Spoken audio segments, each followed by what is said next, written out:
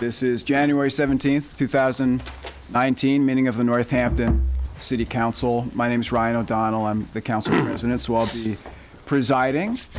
These proceedings are all being audio and video recorded. You can see up there your friends and neighbors from across the city are watching as we conduct the business of the city. And we'll start with public comment.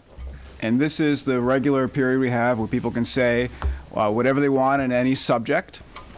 2 rules, please. If you would keep your comments to 3 minutes or less. If you go beyond that, I will, in a very gentle and friendly way, urge you to stop. And the second thing to remember is we don't have a back and forth. It's your time to give your opinion to us. And the reason is to make sure everyone has equal time and is heard fairly. So I have a sign-up sheet, and I'll go through that, and then whoever has not signed up is welcome to speak afterwards. So the first person is Al Griggs. Mr. Griggs, if you would give your name and address for the record, please, and the floor is yours. Thank you, President O'Donnell. My name is Al Griggs. I live at 9 Barrett Place in Northampton. And I'm here this evening to express my support for Chief Jody Casper at the Police Department, Northampton. I want to express my objection to the use of terms such as violence workers and the anti-police rhetoric that has accompanied the Walmart ammunition donation discussion. I want to express my disbelief when I heard this utopian suggestion to abandon the police department. I want to express my sincere disappointment with the City Council for the lack of expressed support for the chief and the women and men who work in the police department. As the legislative body of our city government, the council has the responsibility for the fiscal health of our city. That includes the passage of an annual budget, and within that budget is the budget of the police department. The city council also has the responsibility to approve appointments to heads of city departments made by the mayor. That includes the chief of police. The city council has a high degree of oversight over the police department. The council effectively delegates to the chief the responsibility to carry out the mission of the police department. I look forward to the time in the very near future, I hope, when the council will signal its respect and appreciation for the work the chief and her department are doing. I look forward to again seeing evidence that the council, the mayor, and the police department are working cooperatively with a shared vision for the future of our community. Thank you. Thank you, Mr. Griggs. Sally Griggs, if you would, please. Good evening. My name is Sally Griggs. I live at 9 Barrett Place in Northampton. And first of all, I would like to agree with all of my husband's comments. I don't need to repeat them. But I would also like to add support for Walmart. Our trendy, artsy city needs a place to buy the basics at a reasonable price. Walmart's is an important part of the kaleidoscope that makes Northampton so special, and the suggestion that their donation was rejected because of a possible tax break is appalling to me. Thank you. Thank you, Mrs. Griggs. Is there anyone else who would like to provide public comment on any issue who has not signed up? You're welcome to. Okay. Hearing none, we'll convene, and I'll ask for a roll of council. Councilor Bidwell. Here. Councilor Carter. Present. Councilor White. Here. Councilor Klein. Here. Councilor LaBarge. Present. Councilor Murphy. Here. Councilor Knapp. Here. Councilor O'Donnell. Here. And Councilor Shara. Here. Okay. We're all here, as you heard. A quick kind of technical update. The open meeting law requires public bodies to regularly review minutes of executive session meetings to determine if they may be disclosed. The executive session minutes of February 16th, 2017, I'm hereby announcing, have been reviewed, and it's been determined that because of ongoing collective bargaining and pending legal action, non-disclosure is still warranted. So I've made that announcement for the record. Do other members of the council have any announcements this evening? No? Oh, Councilor Bidwell. Yes, actually, on the topic of police, the police department's Citizen Police Academy will begin. Let me be sure I got it. They will start the first of their 7-week sessions on Thursday, February 7th. It will be for 7 weeks in a row, from 6 to 9. and I'll just read the department's own description of it. It's designed to enhance citizen understanding of the role and function of the police department. It's an opportunity for community members to better understand the inner workings of the police department and to meet the talented and professional women and men of the Northampton Police Department. I encourage folks to attend the Citizens Police Academy. It's very worthwhile. Thank you for that announcement. Others? Any other announcements? No? Mr. Mayor? Hey, you. Oh, do you have any announcements? Actually, I did have an announcement. I said hey, you out of respect because he was Totally understood. My apologies. No, not at all. So I actually just had one quick announcement to make, and it's sort of a late-breaking grant announcement that the city received word today that we received a $120,000 land grant from the Commonwealth of Massachusetts. And you may recall, actually in Councilor Labarge's ward, the Willard gravel pit property, where we were applying for funding to purchase some of the conservation and open space land on that property. Sort of parts of it are being redeveloped for a marijuana cultivation site, and then another portion of it is being developed for solar, and then there was sort of another portion of it. So we did receive word today from the Commonwealth that we received that grant. So I thought it was worth sharing with the council tonight, and I know the Planning and Sustainability Director will be working on that land acquisition process, but it's good news for the city that we have funds to support that. Definitely, and congratulations. Thank you for seeing that through. Excellent news. Great. Very good. And so we have an unusual feature in our agenda this evening. We are going to recess the City Council and ask the Committee on City Services to convene within the council to conduct some business. So I'll turn it over to the Chief, Councilor Carney. Thank you, Councilor. Would you call the roll, please? Councilor Carney, Present. Councilor Labarge, Present. Councilor Bidwell, Here. and Councilor Nash. Here. Okay, I don't believe there's any particular public comment for this little recess meeting, and it is unusual, as the President noted. But because we had a couple of appointments that came within the 5 days of our meeting, we couldn't take them up at our city services, and we don't want to stand in the way of moving forward with the Charter Review Committee. So we're having this little recess to basically do the same process that we did at our previous city services meeting. And I'll just explain that for this was an unusual set of appointments because they came with a particular piece of legislation that required that each of the nominees to the Charter Review Committee be recommended or offered with consultation with the ward councilor. So in that respect, as a committee, we decided they had been already vetted and forwarded to us and decided to defer to the respective ward councilors that sent those names. And so in this case here, we also have one final appointee that comes recommended from the mayor's office in consultation with Ward 3, Jim Nash, and then the final appointee is from the mayor's, it's actually the mayor's chief of staff, Lynn Simmons.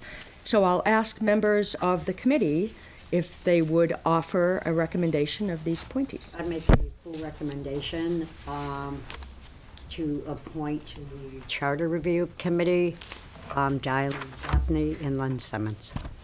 Second. Okay, moved and seconded to send with a positive recommendation to full city council the names of Dylan Gaffney and Lynn Simmons to the Charter Review Committee. All in favor? Aye. Aye. Aye. No abstentions or oppositions, then that motion carries. That concludes our business. Move to adjourn.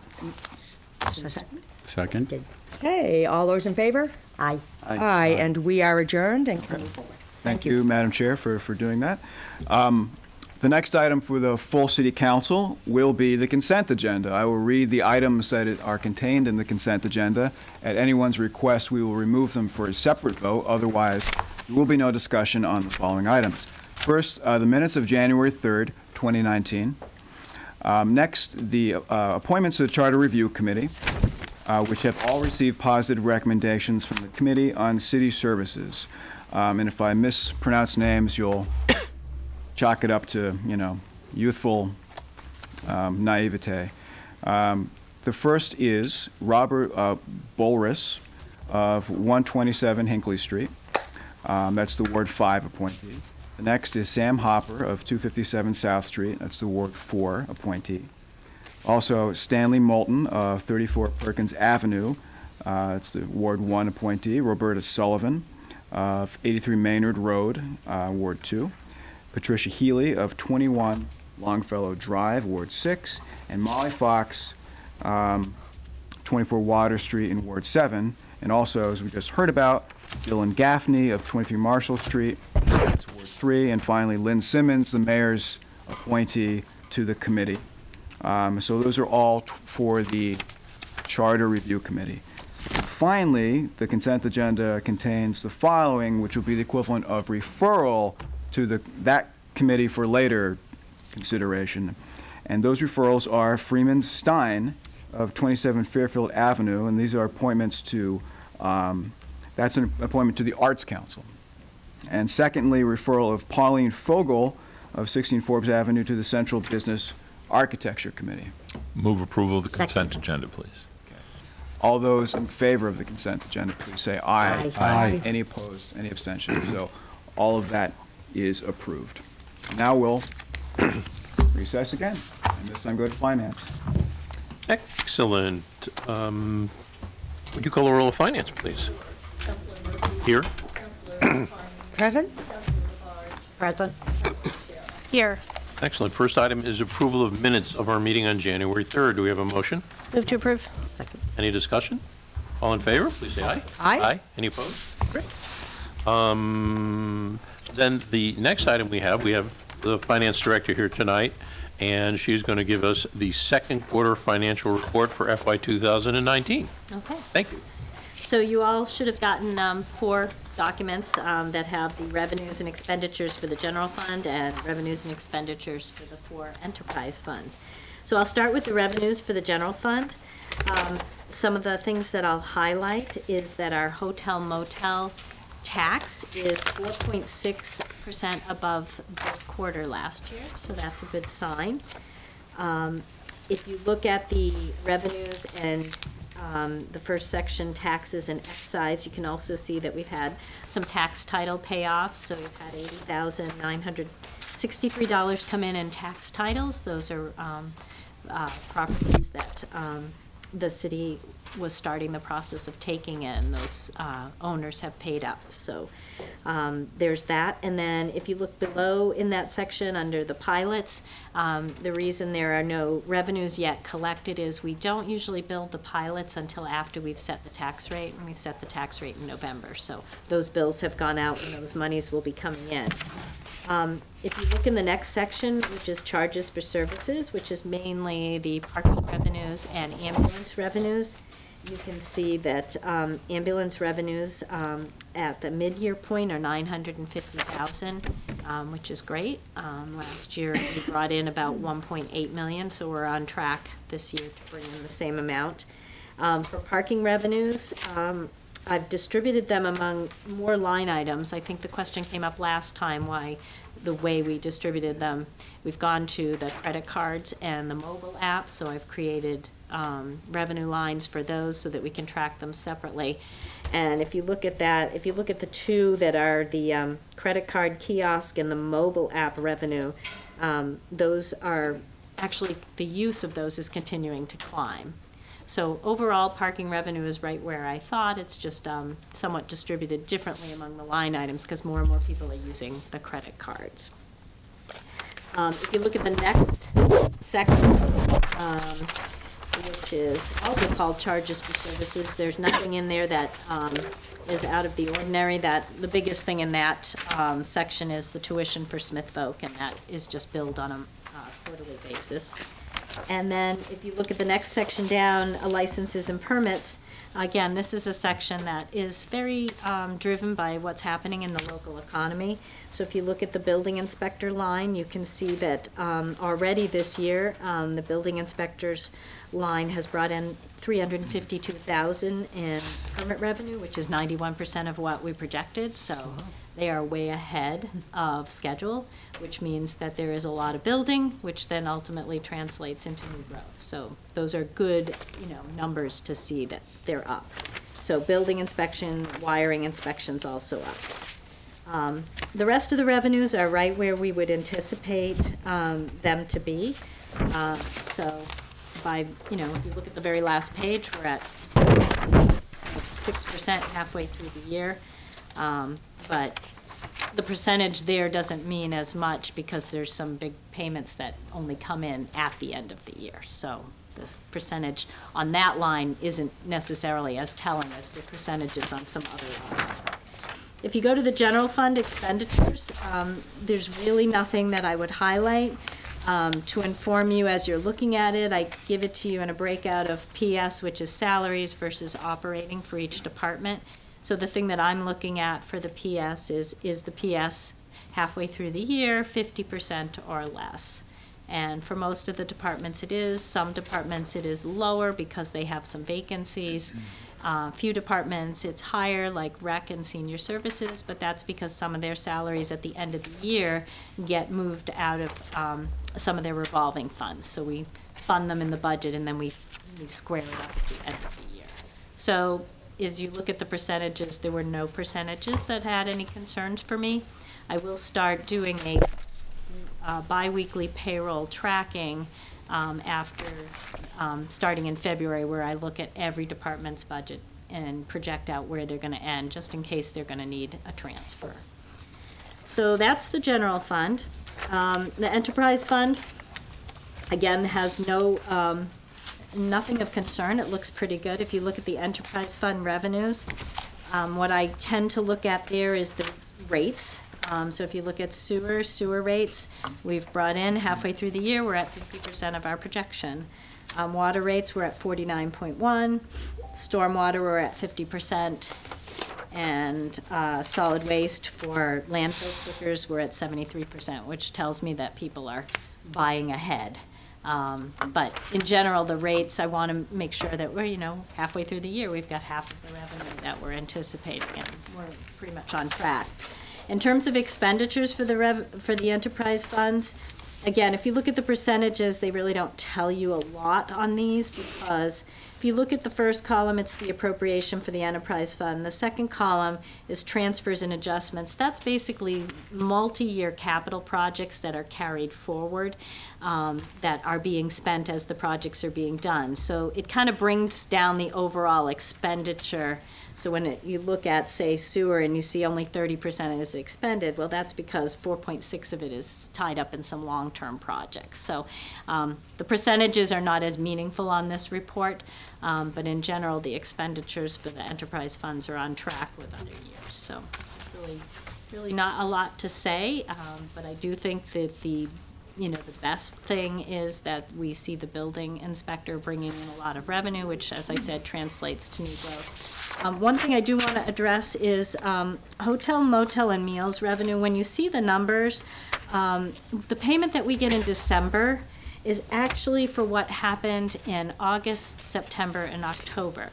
And that will be the same when we start getting the marijuana revenue. So what happens is when we get a payment in December, if you back it up, that's what happened in Northampton in August, September, and October.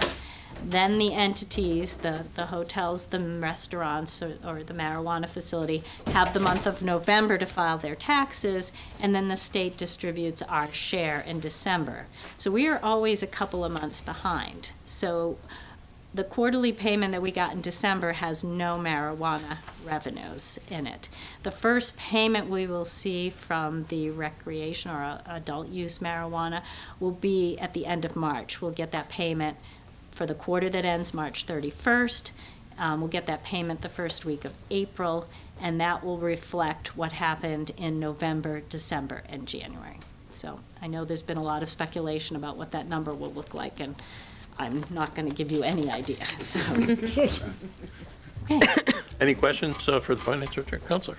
So, thank you, first of all. Excellent, as always. So therefore, you wouldn't be contemplating marijuana revenue really significantly as you put together a budget, because you just have not you really have no idea what to expect. No, the first week of April, when we get the first number, again, Yeah. we all know it was one of the first to open, so whatever that number is, Right. it's Yeah, not a it'll- number that we're going to be able Yeah. to say is going to be a consistent, Yeah, okay.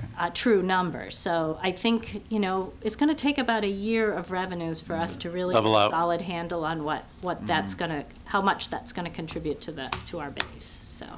And there was a fee, if I may, there was a fee, a host community fee. And I guess we had planned for $250,000, and it's under that, it's like 200,000 according to this. Was that just, Well, we have a host community fee with NETA for the medical marijuana, and that is a 5-year agreement, I believe. And so we anticipated, I think, 200,000 this year, 200 or 250, I can't remember. 250? And so then there will be the tax from the adult use marijuana, and then there will also be a host community fee from the adult use marijuana as well. And that, too, would not be reflected until later, the host Right, community fee, right. for the switch over from medical to commercial. Do you want to address it? Yeah, I mean, the question is that we're unclear, we were actually talking about this earlier, we most likely will not show the host community agreement funds as a revenue, only because it has a 5-year lifespan and then it goes away. So we're debating how we will treat that, only because you wouldn't want to build that in as a revenue that is recurring every year and then it goes away. So we're trying to think of a way that we would, how we would treat that. Because in year 6, you suddenly have a $250,000 hole in your revenue. So we're thinking about how we'll handle that. Okay. But that's a very finite thing that's separate from the tax, which is general revenue. Definitely, okay. Well, great, thank you. And the tax, we know, will continue, so. And the host community fee, though, would potentially apply to anyone else that opens. That is correct. So it could grow as more outlets correct. open. Yep, that's correct. Okay. So- Counselor Dwight, did you have a? Well, that actually was going to be my question, but I also have another question relative to the recent review of positions and salaries and and how you guys figure or anticipate that will figure. I assume it comes after collective bargaining be the more clearer sense. Because that is a matter that's under collective bargaining right now, I'd rather discuss that okay. with the council in executive. Fair enough. Yeah. And I expect we'll probably be having one of those soon enough. Yes, indeed. Okay. Any other questions for the mayor or the finance director on the quarterly report? Hearing none, we'll move on to the other items in finance then. The next one is Order 18224, in order to appropriate $10,000 for the emergency demolition of 45 Carolyn Street. Order that the sum of $10,000 be and hereby is appropriated to the emergency demolition account from free cash to demolish or make safe the fire damaged structure at 45 Carolyn Street in accordance with Mass State Building Code, CMR 780, Chapter 1, Section 1164, and pursuant to the recovery provisions of Mass General Law 139, subsection 3A, in accordance with Chapter 2 of the Sanitary Code, CMR 105, Section 410. Do we have a motion in finance? Make a motion. Second? Second. And this is for the unfortunate fire.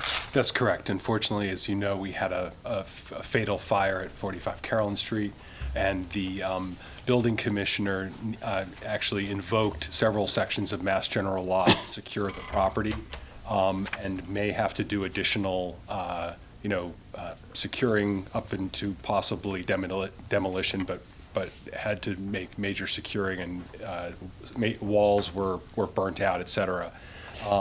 And so we are essentially asking for this emergency appropriation, which will go into a fund to be used to pay for those expenses.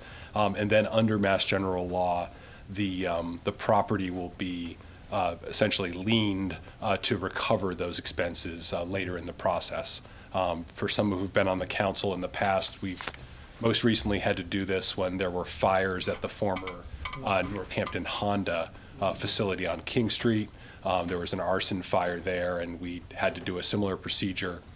We've also had to do them in some extreme cases of hoarding and other cases like that where we've had to go in and actually take a corrective action. So we're seeking 2 readings from you tonight because we've had to make some of these repairs already.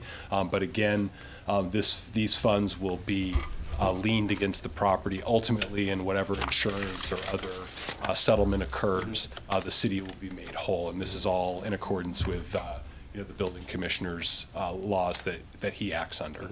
And that's a pretty tight neighborhood, so it'd be nice to get it cleaned up and safe for the other residents. So yes. It's a responsible thing to do. Any questions for the mayor on this one? Hearing none, then all in favor of a positive recommendation of finance, please say aye. Aye. Aye. Any opposed? Right, thank you. The next one is 18225. It's an order to authorize roundhouse parking lot fee and easement acquisition and sale. Whereas the 2016-17 expansion of Pulaski Park Overlook reduced the parking on the northerly side of the roundhouse parking lot, creating a need to expand the parking lot on the southerly side. And whereas purchasing on the plans we have parcel A, B, C, and D shown in the survey entitled Plan of Land in Northampton, prepared for Ty and Bond Inc., signed by Daniel Stats, Northeast Survey Consultants, dated June 15, 2017, recorded in the Hampshire County Registry of Deeds, Plan Book 241, page 38, and related easements will allow for said parking lot expansion and rail trail relocation. And whereas granting an access easement across the south side of the roundhouse parking lot can spur additional downtown economic development and housing activities, order that the mayor is authorized to purchase or otherwise acquire for parking lot and rail trail purposes a fee interest in parcel A, which is 2,362 square feet with related slope and construction easements up to $19,000, and a fee interest in parcel B, 430 square feet with related slope and construction easements for up to $5,000, and a fee interest in parcel C, 891 square feet with related slope and construction easements for up to $8,000, and a fee interest in parcel parcel D, 105 square feet with related slope and construction easements for up to $1,000. Further, the mayor is authorized to grant a single shared access easement from the roundhouse parking lot to the land to the south side at an amount not less than that determined by an appraisal with such terms and conditions the mayor deems reasonable, with such easement being surplus to the city needs. Do we have a motion of finance? Motion. Second. Okay, and we got our maps, and the mayor can explain to us what's up. And I'll sort of introduce it, and then I'll have Mr. Fiden come up and discuss the individual parcels. He's been doing the on-the-ground discussions with property owners. So in the FY18, FY22 capital improvement program, you approved a project that was sort of a follow-on. I sort of called it the unofficial Phase 3 of Pulaski Park. As you know, when we constructed the overlook at Pulaski Park, we made a decision to remove a significant amount of parking where the overlook was eventually placed, but the plan was to then try to go back and look at the existing roundhouse lot and try to do a redesign of that lot to try to make up for that parking. So we did engage Ty and Bond to begin the design work on the lot, including how we would reconfigure the parking, how we would reroute the bike trail that currently runs through Pulaski Park. And so as part of that, these land acquisitions would allow us to have the space that we need to essentially increase the overall parking by about 55 spaces. And so I'll have Mr. Fiden come up and actually describe the plan and describe the individual parcels. And I believe he also handed you possibly a design of what the final parking lot will look like. If you know the parking lot now, you know that at the far edge of the parking lot is where the bike trail, snakes around and goes under the Mill River, under the South Street Bridge rather, and continues on its way to Veterans Field. Essentially, this would move closer to the tree line, and then there'd be additional parking spaces that could be created as well.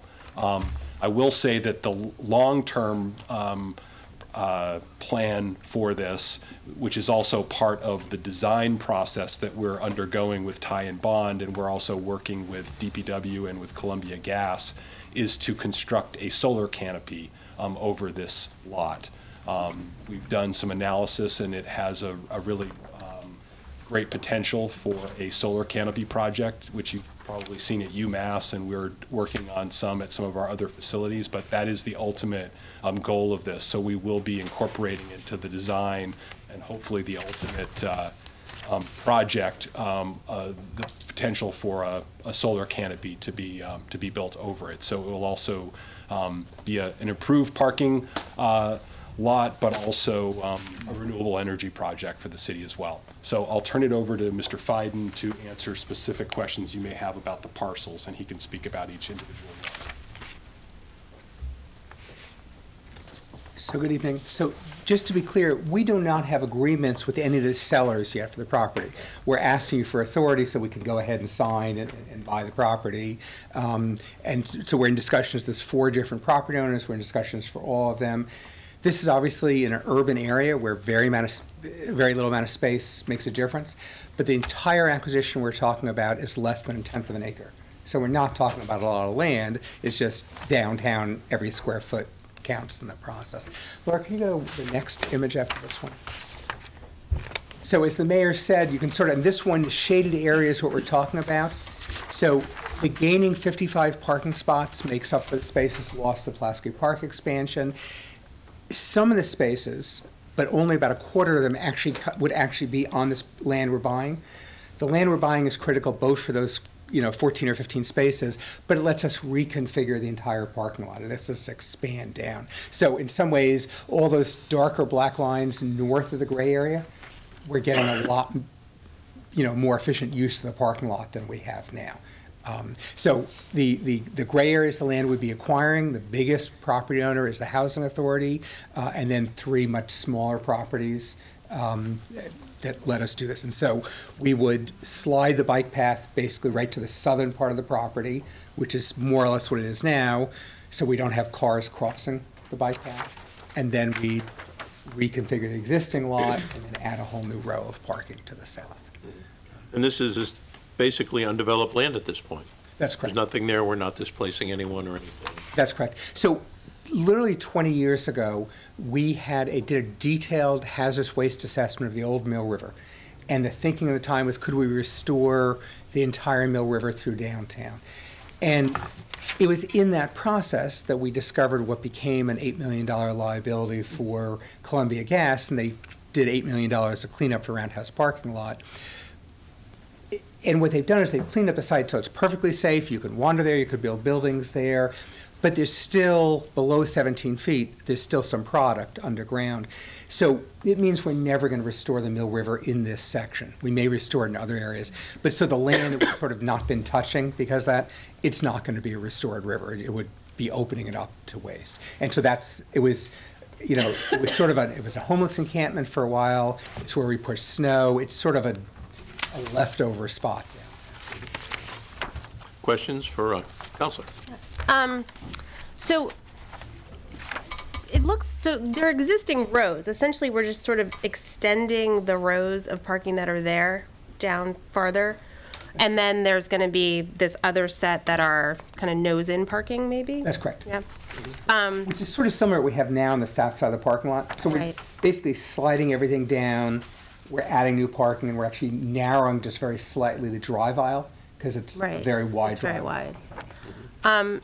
So as you know, I'd heard some concern from someone who felt like this was really paving over this urban forest area. When looking at, looking at this, so it looks like there really aren't that many trees that are going to be removed, and sort of this area that's more densely forested is not being touched. It's just sort of this bit along the edge. Do you have any idea roughly like how many trees or so how much is on our property?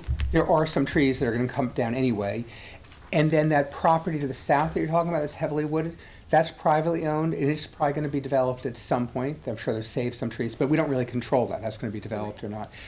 In the area we're talking about, the long, thin property on the right that looks like the Housing Authority property, there are 2 trees that are on our property, a gorgeous sycamore tree, although it's not that healthy, and a large black locust. And again, those are going to come down anyway. You can see the big root problems on the bike path. On the Housing Authority property, roughly there's 12 trees. Some of them, one of them is dead or close to dead.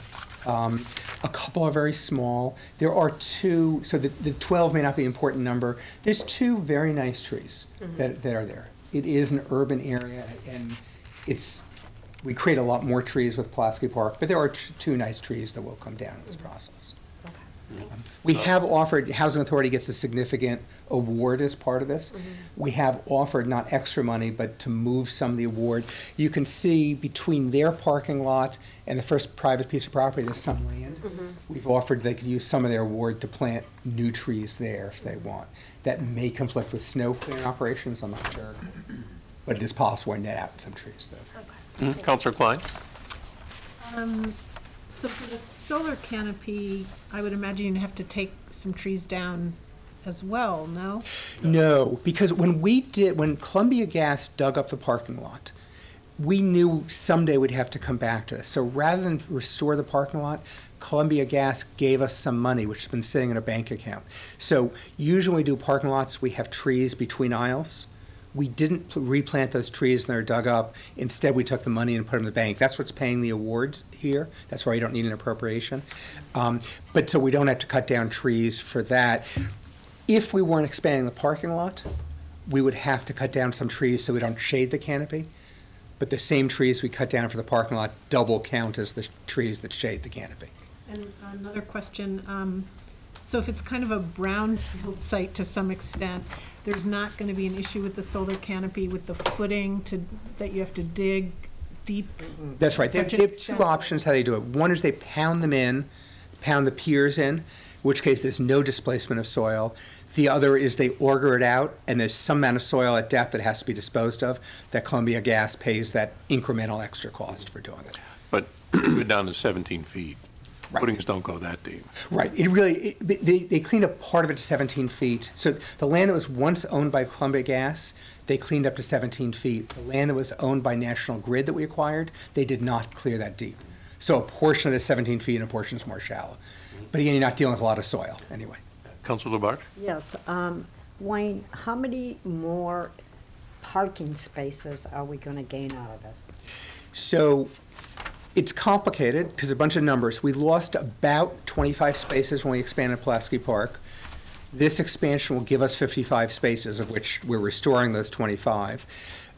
As part of our negotiation with the neighbors, because we would like more economic development, we're offering them, and you would allow us to do this, we're offering them access into their land, and then we would lose 3 of those spaces. So in essence, when this all happens, we would gain 52 spaces from where we are today, which is about 27 spaces from where we were before Pulaski Park. Councilor Dwight? To the access point and the development issue, by doing this, are we providing a frontage, and therefore that facilitates and makes an allowance for the development back of the property? So there's two things. In the property up to, let me point here, I'm sorry I can't do this better. Right. Up to about this point, Yeah. that's already Central Business District, and Central Business has no frontage requirement. But it would need access. It would need access. They could come in off of Clark Street, Clark Avenue, but it's not a good place to come because then you'd have a lot of traffic through homes. Those houses are pretty close together. Right, so that's the reason we prefer to give them access from this direction. What we've said to the 3 private parties is having easement makes sense. It benefits us in terms of economic development, but we don't want everyone to have a separate easement. So you guys have to work together that we give you one easement. One curb cut. One curb cut in there. And just so it's clear, we do intend on coming back to you to expand the Central Business District a little bit further south. It cuts through the middle of the property. It's a separate piece, but just so you're not surprised when we come back.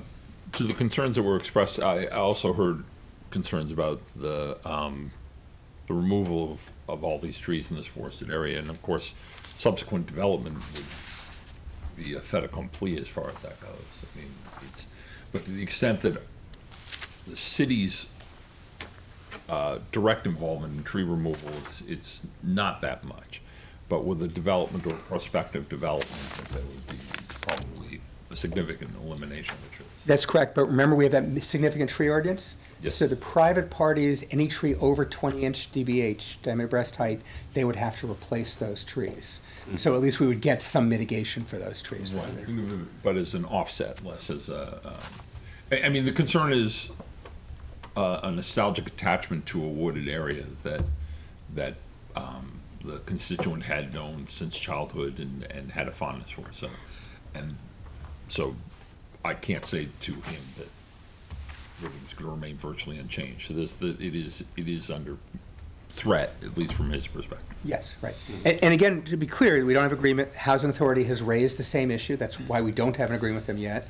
And so we've countered by saying we're happy to use some of this award to restore, I mean, they wouldn't be the same trees, but to plant new trees that are there. Permeability, issues of runoff, stuff like that? There's something what Ty and Bond has to address. For better or worse, downtown is underlain by what's called Lake Hitchcock clay. So we don't have good, even native soil doesn't have great permeability, which in some ways is, if you go from sand to asphalt, it's really hard. When you go from clay to asphalt, it's not as good. But that's Ty and Bond's charge to figure that out. Well, it's also the concern of the fact that it is a brown site in some level. The historical trench, we'll call it, that used to be the river, the Mill River, is that a possible outlet? But no, it's all underground because that area's been filled. So, and groundwater moves incredibly slowly, and manufactured gas byproducts, which is what we're dealing with, right, they move quickly the first few months while they're warm, when they were discharged, 100 years ago. And once in place, they don't move very quickly. So, this conversation, right, yeah. a parking lot is great because it keeps it in the ground, right, but it's not a big deal. The parking lot's encapsulated. That's correct. Cap site. Right. Thank you. Yeah, I'm intrigued by the possibility of new growth back there. That's the gift that keeps on giving, so to speak. Any other questions for Director Fiden while he's here? Then, all in favor of a positive recommendation in finance, please say aye. Aye. Aye? Aye. Opposed? Great. The next one is 18266, in order to reprogram Ryan Road gym floor funds for the amount of $10,000 to the Jackson Street Cafeteria HVAC project. Whereas the City Council appropriated $75,000 as part of the FY 2018 capital plan to repair and replace the gymnasium floor at the Finn Ryan Road School, and the project is now complete and surplus funds remain. And whereas the City Council has appropriated a total of $231,595.38 for repair of the HVAC system in the Jackson Street School cafeteria via multiple orders since the initial work was determined to be more extensive. And whereas additional engineering and environmental assessments have been necessary, order that the $10,000 of remaining balance in the Ryan Road School gymnasium floor project be reprogrammed to add to the $231,595.38 previously appropriated for the Northampton Public Schools Jackson Street School Cafeteria HVAC project, bring the total appropriated for the repairs to $241,595.38. Do we have a motion of finance? Make a motion. Second? Second. Questions for the mayor? It's pretty straightforward. It's a pretty straightforward order, so. Transfer some excess funds? No questions? Then, all in favor of a positive recommendation of finance, please say aye. Aye. Opposed? The next thing, 18227, in order to authorize Smith Vocational High School to submit requests to MSBA for windows replacement in Building A and Building B.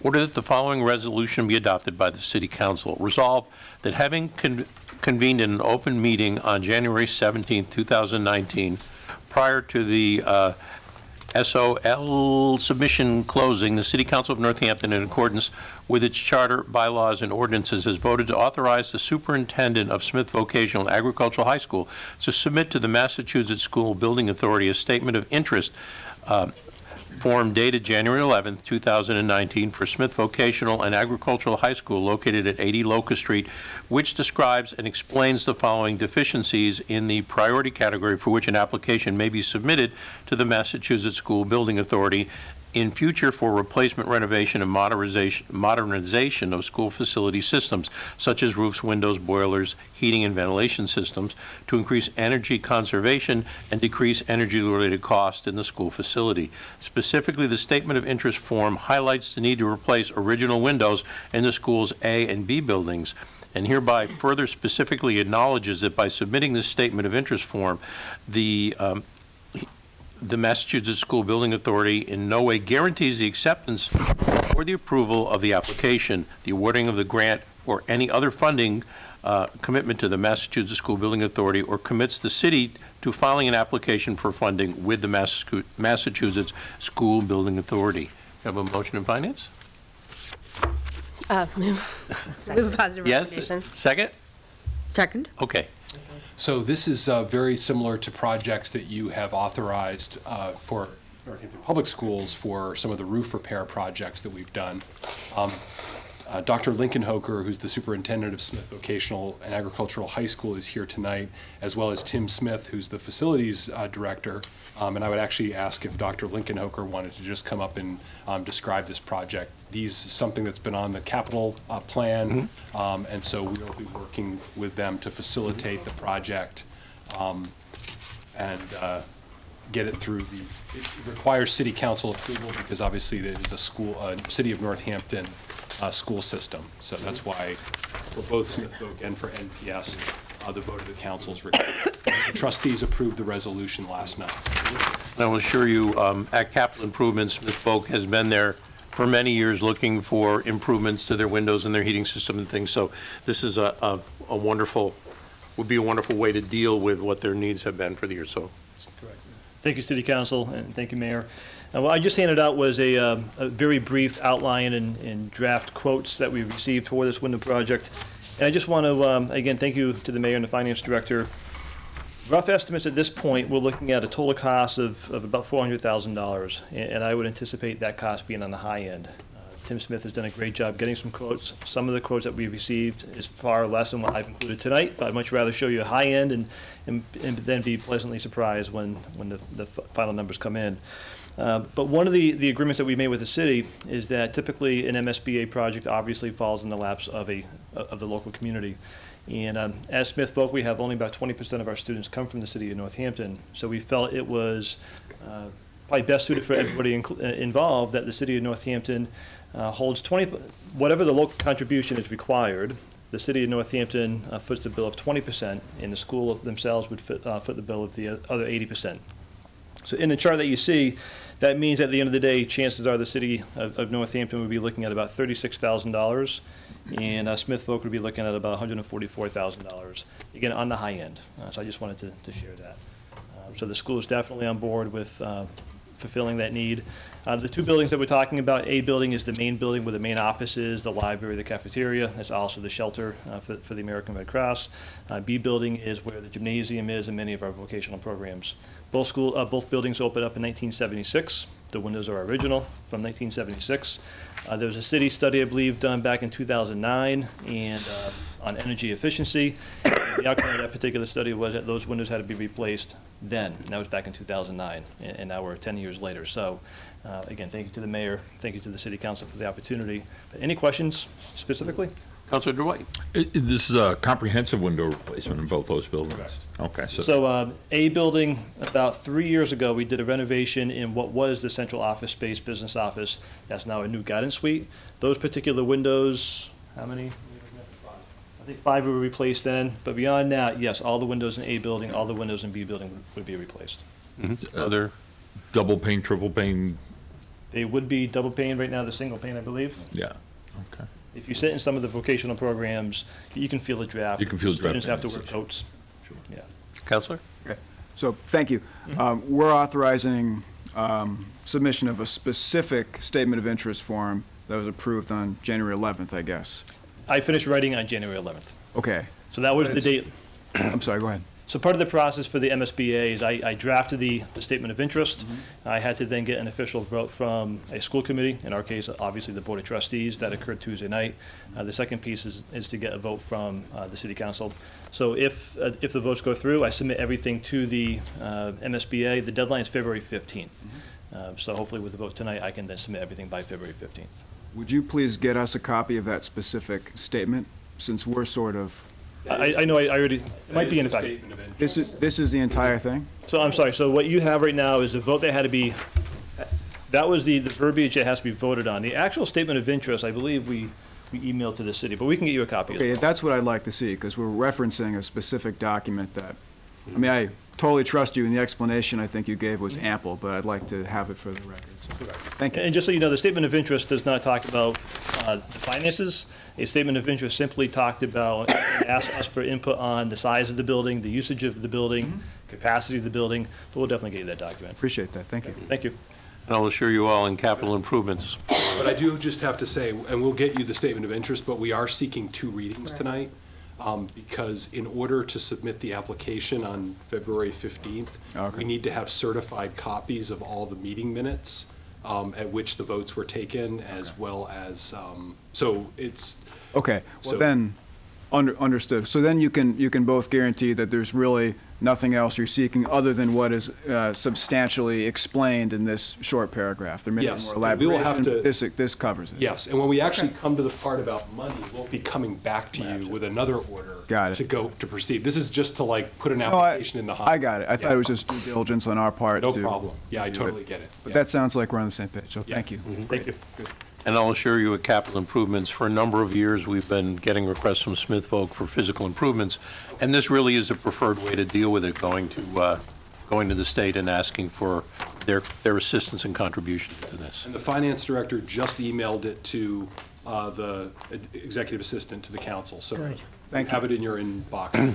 Thank you very much. Any other questions on this one? Hearing none, then all in favor of a positive recommendation of finance, please say aye. Aye. Any opposed? Good. Excellent. The next is 18228, in order to appropriate $39,000 from free cash for the Laserfish hosting services. Whereas the city is contracted with the towns of Williamsburg, Goshen, Southampton, Chesterfield, Huntington, and West Hampton to provide Laserfish hosting services for an annual fee, and the city council has annually approved such agreements. And whereas the city has received $39,000 from participating municipalities for these services, and such revenue accrues to the general fund, and whereas these expenses related to the administration and operation of the services, order that the $39,000 be appropriated from the FY19 general fund undesignated fund balance to information technologies professional and technical services to provide the equivalent of the earned revenue that has come through the program to be spent with its FY19 budget towards the expenses related to the Laserfish hosting. Do we have a motion, Finance? Motion. Second? Second. Question for the mayor. So this is sort of the first year that we've been involved in providing this regional service. So this is revenue that has flowed into us as payments from these communities that are participating. This will be the only year we'll have to do this arrangement, because in future years we'll actually be listing it as a revenue to the ITS department. So the funds will actually flow into the ITS department as a revenue.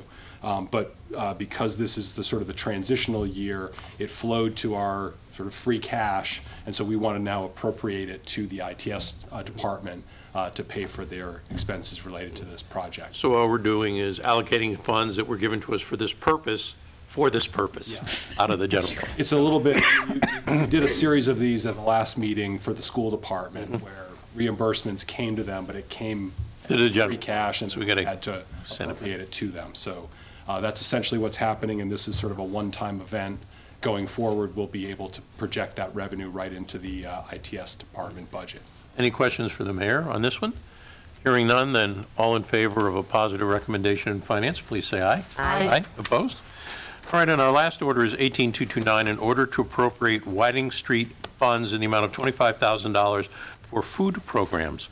Whereas Mr. Whiting, a successful Northampton businessman, left $25,000 to the city of Northampton in his will in 1875, with instructions that the money be used for relief and comfort of the worthy poor.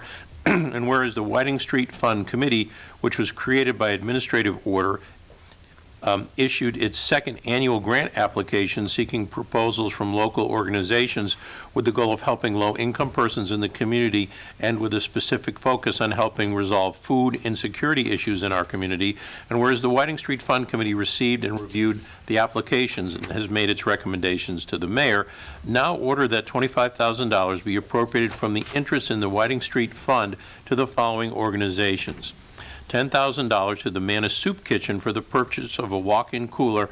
Manna will match the grant with $9,250 and will purchase a cooler which will give the organization safe storage for food before it is prepped for meals and will allow for the acceptance of more fresh, local donated produce to be used as part of their mission of providing meals to hungry people in Northampton. Manna serves 4 lunches and 1 dinner 52 weeks a year and has worked tirelessly on behalf of those in need for 31 years. That $5,000 be appropriated for the Northampton Survival Center to support their Fresh First program, which provides an incentive for clients to come to the center every week for fresh vegetables, fruits, and bread. The Fresh First program focuses on improving access to fresh produce, collaborating with local farms, and providing healthy recipes for local produce. The Northampton Survival Center is in its 40th year of operation as an emergency food pantry. $5,000 to Grow Food Northampton, Inc. to support their incentive-based food access initiatives, which will make it more convenient and affordable for low-income residents to purchase healthy foods produced by local farmers. The funding will help support SNAP, SHARE, Red Bag, Senior Share, and a new program in conjunction with the Northampton Senior Services called Farm Fresh Cooking Club, Red Bag, Family Share, and Tuesday Market SNAP matching. $5,000 to Abundance Farm to support their Pick Your Own initiative, in which food insecure residents can actively participate in the life of the farm by harvesting free organically grown fruits and vegetables. This program is conducted in collaboration with the Northampton Survival Center, and funding will allow an increase in staffing to support the program and expand its outreach through transition of marketing materials in other languages. Abundant Farm is located at the site of Northampton Almshouse, an adjoining Poor Farm, which from 1800 to 1950 served as a critical refuge for Northampton residents in need of shelter, food, and other services. Do you have a motion in finance? Make a motion. Second? Second. Questions for the mayor on this one?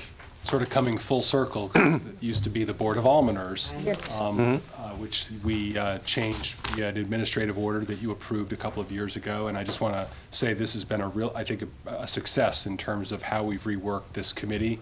The fund had sort of sat there, not really being very well utilized, and it was sort of on a case-by-case, people who knew about the fund, and so this new method that we've come up with, we've got a really great group of folks who each year work with the finance director to determine how much they can spend from the fund, and then they put out an RFP and interview organizations, and so we're actually seeing these funds getting out into the community and serving low and moderate income folks in need. And again, continuing the theme of food insecurity. So the request is basically to allow these $25,000 to be dispersed as described. Any questions? Councilor Labarge. Yes, Mayor, I really have to say, I think it is great that we have taken this Whiting Street Trust Fund in a direction where it should actually go.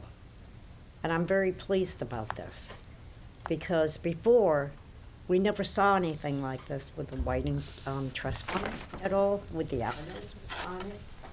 And everything was either somebody could go ahead if they had difficulties, electricity bill or whatever. We're looking at the needy people here throughout the whole city. And I'm really happy about this direction. Thank you, Councilor. Yeah, I think we'll all agree it's a more organized and inclusive approach to the distribution of these funds. Councilor?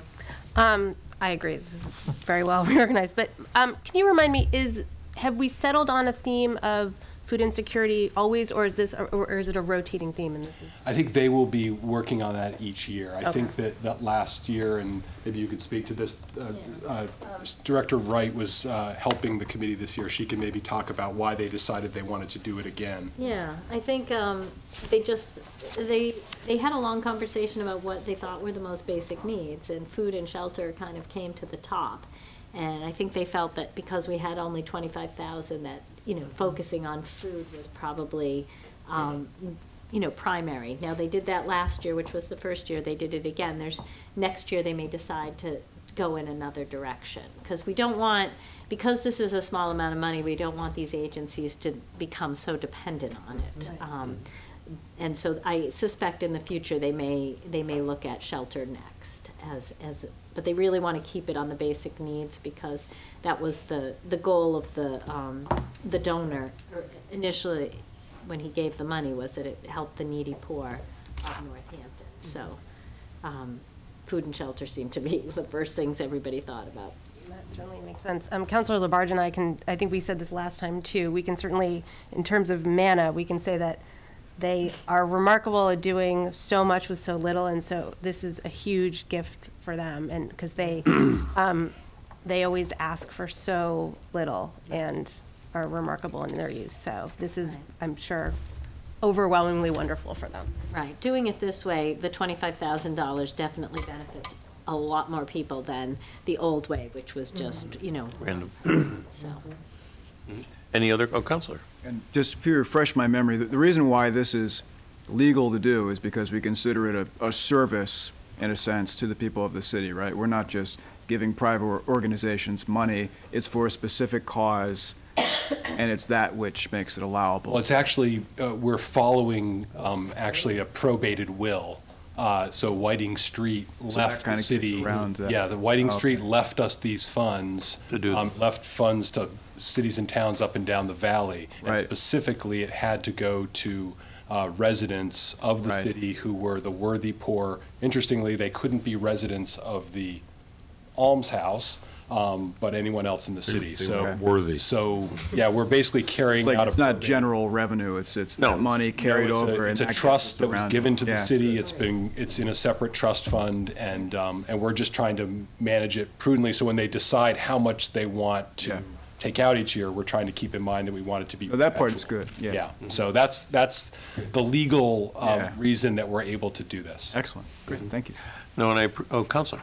I assume there's some form of request for proposal that goes out. Roughly what time of year?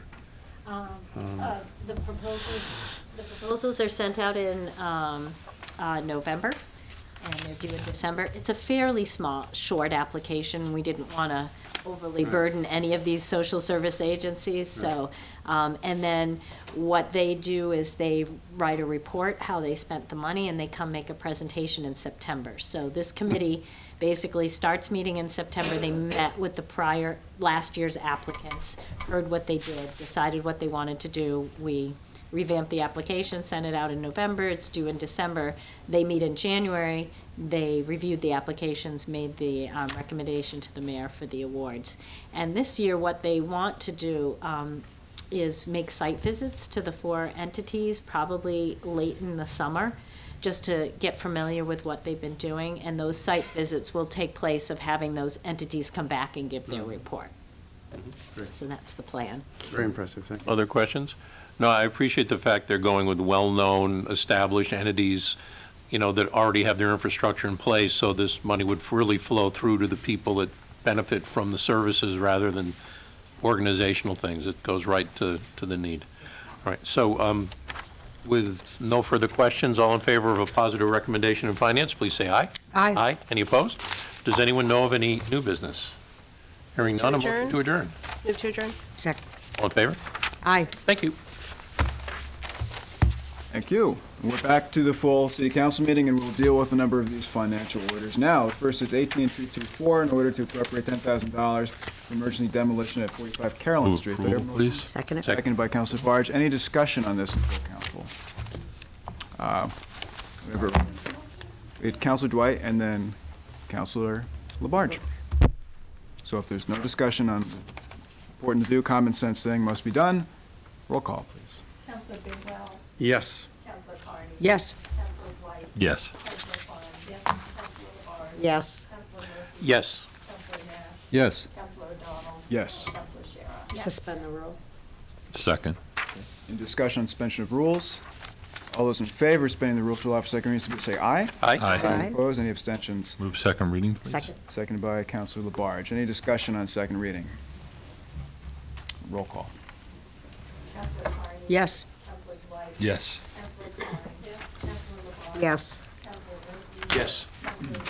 Yes. Yes. Yes. Yes. Okay, approved in second reading. Next is 18225, in order to authorize roundhouse parking lot fee and easement acquisition and sale. Move to approve. Second. Okay, discussion on this. Here's a substantial amount in the Finance Committee meeting. I actually really like the plan, so I'm glad we're doing this. Roll call, please. Councilor Dwight? We're trying. Yes. Councilor Klein? Yes. Councilor LaBarge? Yes. Councilor Murphy? Yes. Councilor Nash? Yes. Councilor O'Donnell? Yes. Councilor Shara? Yes. Councilor Bidwell? Yes. And Councilor Carney? Yes. Okay, approved in first reading. Next is 18226, in order to reprogram Ryan Road gym floor, $10,000 to Jackson Street Cafeteria Move to HVAC. approve. Made and seconded. Any discussion? Roll call, please. Councilor Klein? Yes. Councilor LaBarge? Yes. Councilor Murphy? Yes. Councilor Nash? Yes. Councilor O'Donnell? Yes. Councilor Shara? Yes. Councilor Bidwell? Yes. Councilor Carney? Yes. Councilor Dwight? Yes. Approved in first reading. Next is 18227, in order to authorize Smith Vocational High School to submit a statement of interest to the Massachusetts School Building Authority for windows in A and B buildings. Move to approve. Second. Seconded by Councilor Dwight. Any discussion on this? Roll call. Councilor LaBarge? Yes. Councilor Murphy? Yes. Councilor Nash? Yes. Councilor O'Donnell? Yes. Councilor Shara? Yes. Councilor Bidwell? Yes. Councilor Carney? Yes. Councilor Dwight? Yes. Move to suspend the rule. Second. Okay, approved in first reading and motion to suspend the rules. Any discussion on suspension of rules? All those in favor, please say aye. Aye. Abstentions? Any noes? Any abstentions? Everyone wants to suspend the rules. Very good. So now I hear a motion to. Motion and second reading, please. Second by Councilor Klein. Any discussion on second reading? Then roll call, please. Councilor Murphy? Yes. Councilor Nash? Yes. Councilor O'Donnell? Yes. Councilor Shara? Yes. Councilor Bidwell? Yes. Councilor Carney? Yes. Councilor Dwight? Yes. Councilor Klein? Yes. And Councilor LaBarge? Yes. Okay, it's approved on second reading. Next is 18228, in order to appropriate $39,000 from free cash to ITS Department for Laserfish hosting services. Move to approve. Second. Okay. Discussion on this. Move a roll call on this, please. Councilor Nash? Yes. Councilor O'Donnell? Yes. Councilor Shara? Yes. Councilor Bidwell? Yes. Councilor Carney? Yes. Councilor Dwight? Yes. Councilor Klein? Yes. Councilor LaBarge? Yes. Councilor Murphy? Yes. That's approved in first reading, and the final financial order is 18229, in order to appropriate Whiting Street Fund $25,000 for food Move programs. to approve. It's made and seconded. Further discussion on this? Hearing none. Roll call. Councilor O'Donnell? Yes. Councilor Shara? Yes. Councilor Bidwell? Yes. Councilor Carney? Yes. Councilor Dwight? Yes. Councilor Klein? Yes. Councilor LaBarge? Yes. Councilor Murphy? Yes. Councilor Nash? Yes. That's approved on first reading. Now we have an ordinance that must be referred according to the council rules, and that is 18231, an ordinance relative to large-scale ground-mounted solar arrays. We'll hear a motion to refer. Move to refer to a joint meeting of the planning board in the legislative matters. Okay. And Councilor Barge, I hear you second that? Yes. Okay. Both legislative matters and the planning board. Nowhere else? Okay. Any discussion on the referral? All those in favor of the referral, please say aye. Aye. Any opposed, any abstentions? So that's approved. Now we have three ordinances to actually debate and possibly vote on. The first is 18204, an ordinance to amend the definition of accessory structures. Motion to approve this, please, to get on the floor. So moved. Second. Second. Seconded by TP. Okay, so now, who among us will be the person to describe it? Well,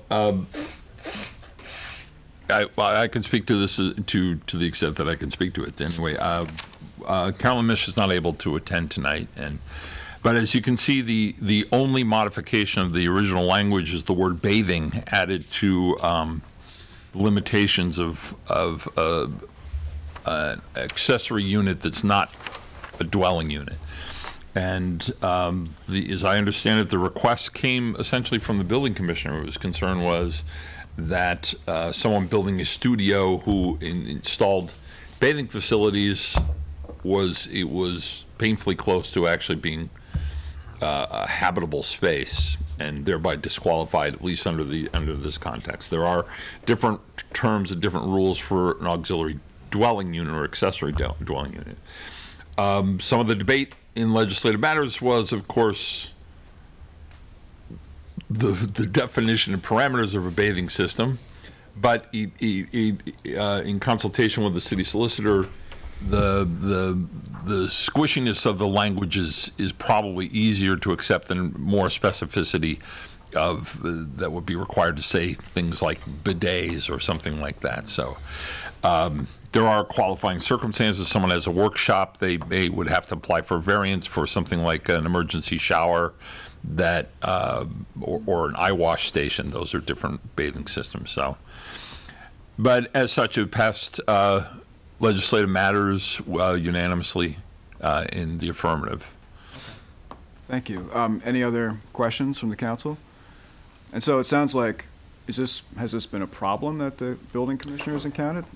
From what I understand, it was difficult for him, yes, because he didn't have any specific language he could refer to in the existing ordinance. Yeah, I think the ordinance prohibited kitchen facilities. Right.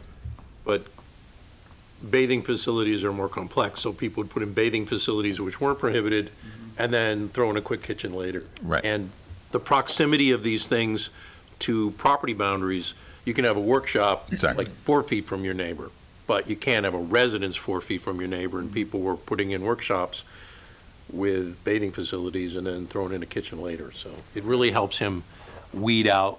Correct. The setback requirements are much more lenient for these structures. So currently the language reads no sleeping or kitchen facilities, and this is simply adding no bathing facilities. And I guess a debate about whether or not you should be able to have an actual dwelling 4 feet from your neighbor might be a worthy debate, but has to be done in a separate. And it's not one that we should leave in the building commissioner's hands to try and litigate. That's up to us. So thank you. That explains it. And you pretty much read it into the record as well. So unless there's any other discussion on this, it's on the floor for first reading. Can we have a roll call, please? Councilor Shara. Yes. Councilor Bidwell. Yes. Councilor Carney. Yes. Councilor Dwight. Yes. Councilor Klein. Yes. Councilor LaBarge. Yes. Councilor Murphy. Yes. Councilor Nash. Yes. And Councilor O'Donnell. Yes. Okay. Next is 18222, an ordinance relative to taxis and livery vehicles for hire. Is there a motion to approve this? So moved.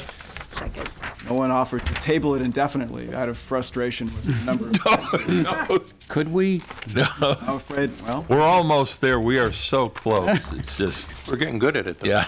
I liken this to, there was a legislative surgery, and then we realized we left the watch inside the patient. That's exactly what. Just a Timex. All right, so let's see. This came from the Transportation Parking Commission. I'll describe it in general terms first because it's a long ordinance. But basically for the public, the city licenses taxi cabs. And this is about how we do so and who requires the license and what they can do and so on. So this started at the Transportation Parking Commission. It was approved by the Transportation Parking Commission. Is that This new language, yes. okay? So because Legislative Matters looked at it as well and amended it, and Correct. TPC concurred. We amended it because there was some ambiguity built in, such as who. Essentially, this is requiring businesses registered in Northampton who have taxis and livery systems that they are required to meet the criteria of the license, whereas the concern was businesses located outside Northampton. In the course of the discussion, we realized that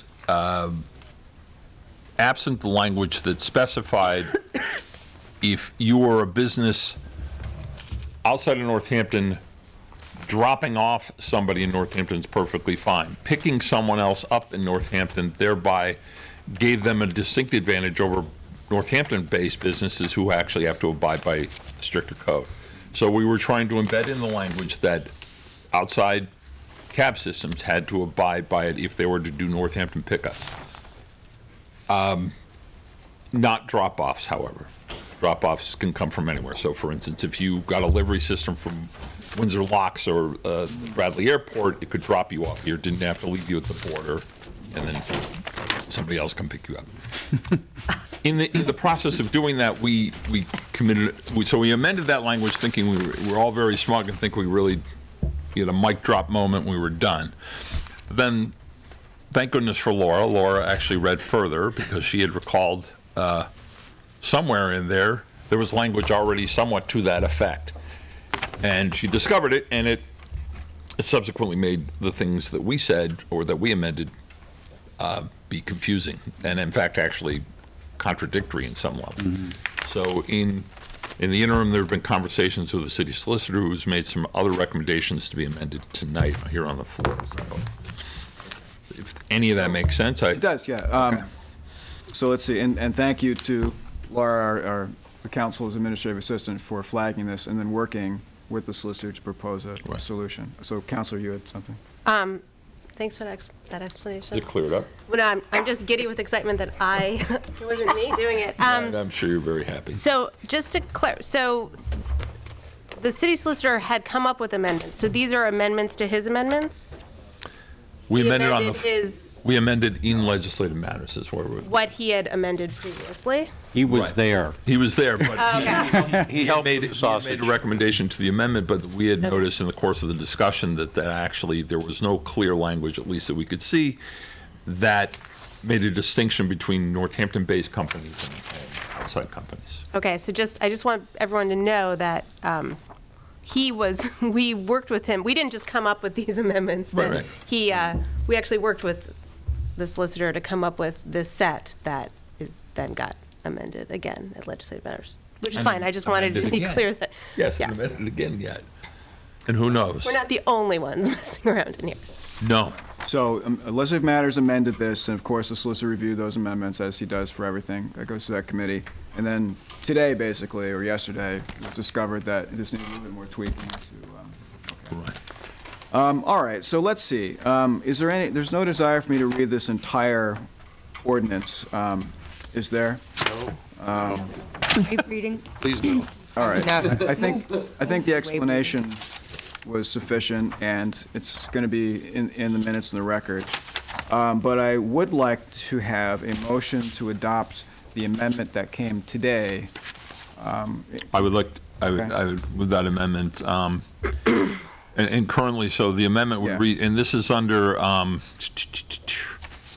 Page it's 6. under, the first amendment comes up under section 1 under delivery vehicles category, item A under 36-17 business owner's permit.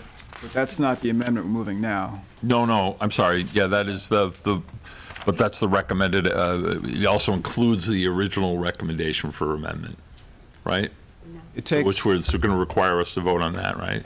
well, let's see. So the entire section, 2 sections are coming to us. Right. We haven't yet Yeah. accepted the version that was Right, that's what I'm saying.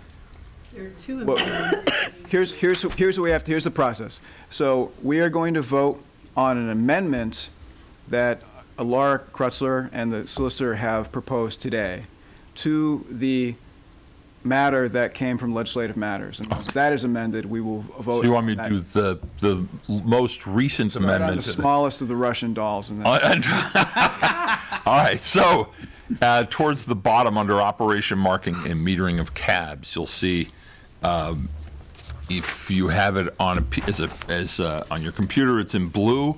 You'll see it as strike and additions on in subsection C.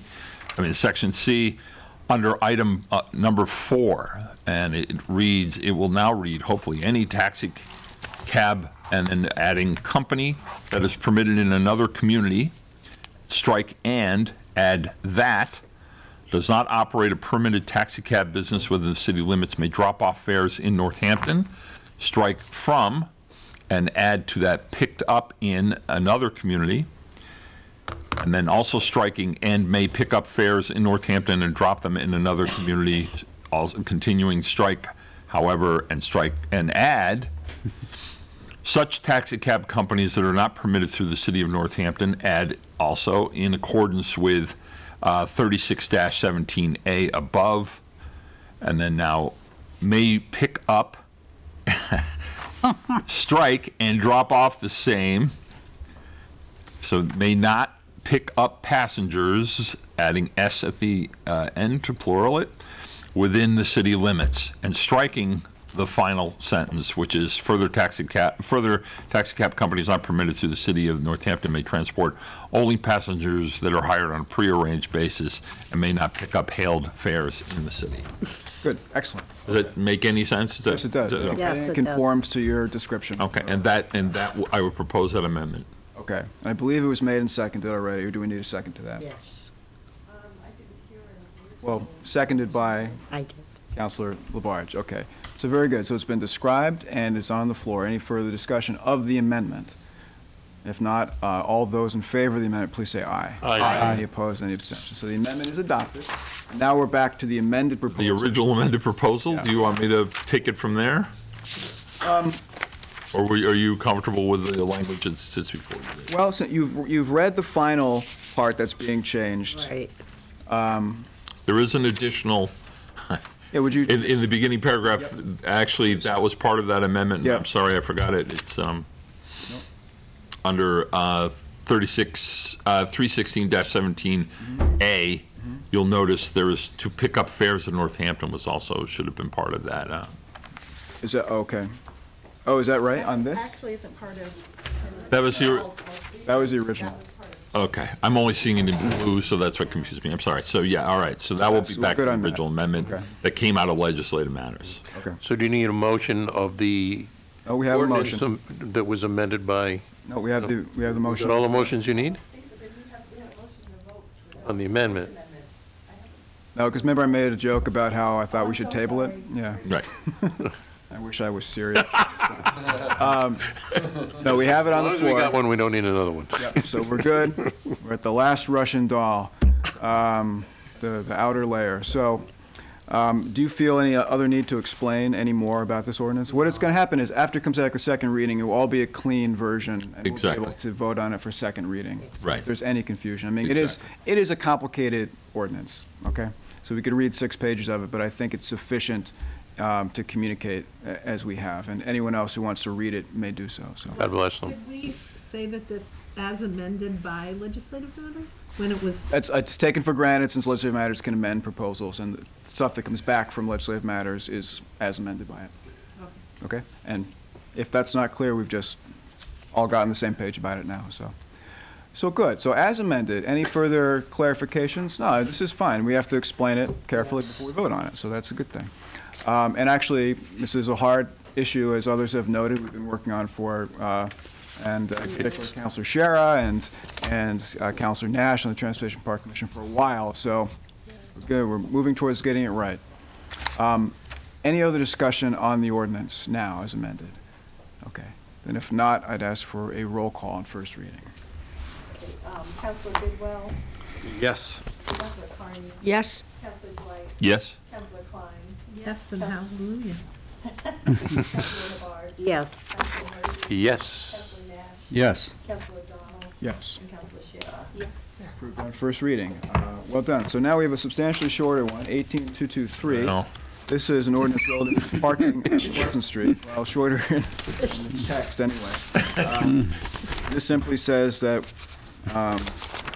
it looks like we are adding on Pleasant Street, on the southwesterly side, a handicap parking space, which would be the first space southeasterly of Kingsley Avenue on Pleasant Street. So, motion to approve this? Motion for purpose of discussion, motion Okay, approved. Great, and seconded by Second. Councilor Bidwell. So discuss, yeah. So, again, this came to legislative matters. You'll notice that it was referred back with a negative recommendation, a unanimous negative recommendation. The reason being, the Chair of Transportation and Parking came to represent the endorsement of DPC, and then the ward councilor actually objected to this. You'll note that they're both the same person. And so, But the concerns, and I'll... Consistency is the hot. Well, exactly. But in the process, Councilor Nash had spoken with a number of abutters and felt there were a number of concerns and felt that this could go back, be referred, and reconfigure, redesign something that might work to everyone's satisfaction. And the Legislative Matters seemed having no problem with that, but thought probably the cleanest way is to bring it to here, kill it on the floor, summarily kill it on the floor, and then let them start over. Sounds good to me. Anyone like to add anything else about the impending death of this ordinance? Death by council. Well, I just want to say I feel bad because it looks like it's too late for that. You know, a handicap parking space. No. In fact, I'm more concerned about the location.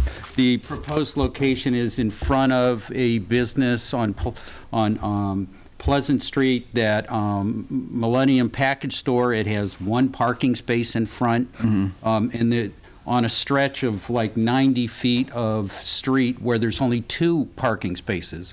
So it would be a hardship for that that business. Also, there's a backstory as to how we got here, and I'm not quite sure. It has something to do with Roberto's had a handicap parking space on their private property, but they closed that to expand their dining area, and that triggered this event that we had to find a handicap parking space, and that we also have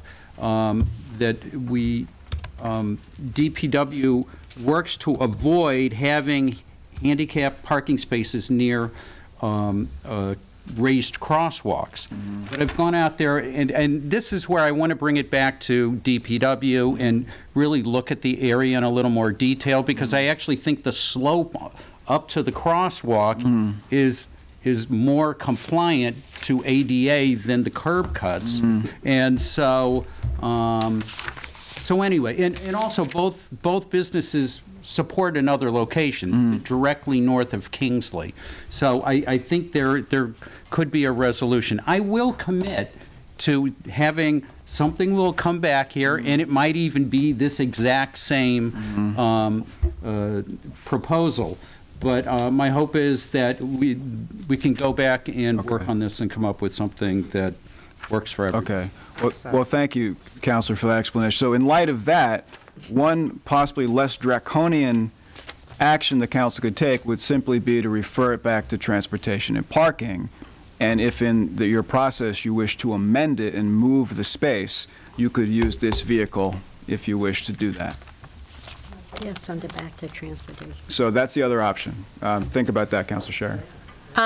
I would prefer that option. Okay. I'll just say we had a pretty significant conversation in transportation and parking, and the reason that Councilor Nash stated for why the spot wasn't at the other place, the DPW has already looked at that location and said it wasn't a good location for that spot, which is why this spot was chosen. So if we're going to vote, I'm just going to say that I'm going to be consistent. I'm going to vote for this again because I voted for it the first time, and I think it's a good place for this space. I've talked to people who live in that neighborhood who use handicap parking, and they felt like that would be a good spot. So if we're going to vote, I'm voting for it. You all may do what you like, of course. But I like your idea of referring it back. I'm happy to have this conversation in TPC again. Okay. Do you want to make that motion to refer it TPC? Is that okay? That sounds great. Okay, so I hear a first and a second. Second. Okay, good. Any discussion on referral? All those in favor of referral, please say aye. Aye. Ayes and abstentions. Great, that's very good. Now, let's see. Wait a minute. That's it? The party's over. So no new business this evening? Move to adjourn. Seconded by? Second. Any opposed adjournment? All those in favor, please say aye. Aye. Thank you very much. Good night.